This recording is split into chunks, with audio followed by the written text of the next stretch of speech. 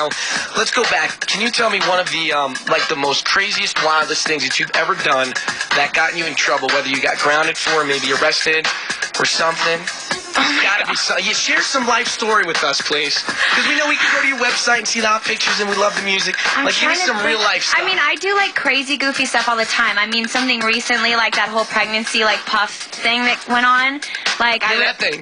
Well, I really wanted like them to put out a statement, and it wasn't happening, and there was kind of no one coming to my defense, and I was being like dragged through the mud for like 2 weeks, and I think at the end of like week 2, my grandmother called and was like, "Honey, you're not sleeping with your boss, are you?" And I was like, "Oh my God, I'm so annoyed by this whole thing," and nobody was doing anything, and like the little that I could do doesn't reach enough people. So D Woods and I, who are like kind of the jokesters in the group, I'd say I'm the biggest jokester, but D's definitely like she comes along with everything.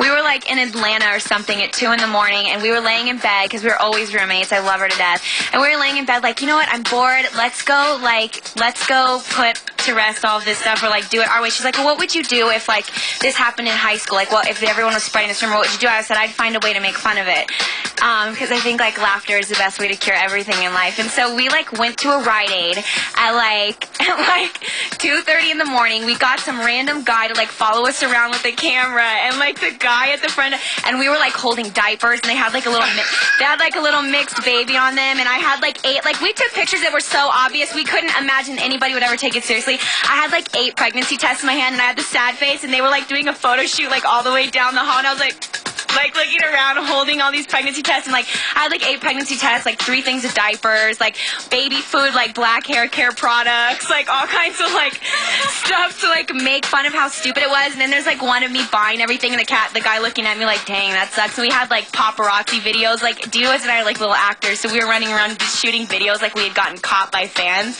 and we put all of it online as an April Fool's joke, and it actually got turned into like it really is true. And I saw them like they edited and spliced the videos and erased out like the 5 pregnancy tests and just had 1, and like made it all look real. But like to us it was really, really funny. I mean that's like silly things that we do. I don't know. I do silly stuff. I mean, I try and do silly stuff every day. Like the best thing to do in life is just laugh and not take it too seriously. I like that. I dig on that. All right, we're gonna play a song here. It's called Showstopper. You might be familiar with it. Pulling out the archives, huh? Yeah. You know, we have to go back to like the 80s. You can play any music on our album. You know, so just because they're not releasing the singles, you can still play it. Let's just rip them off. So do I get the releases early or what? You can buy the album and play it off the album.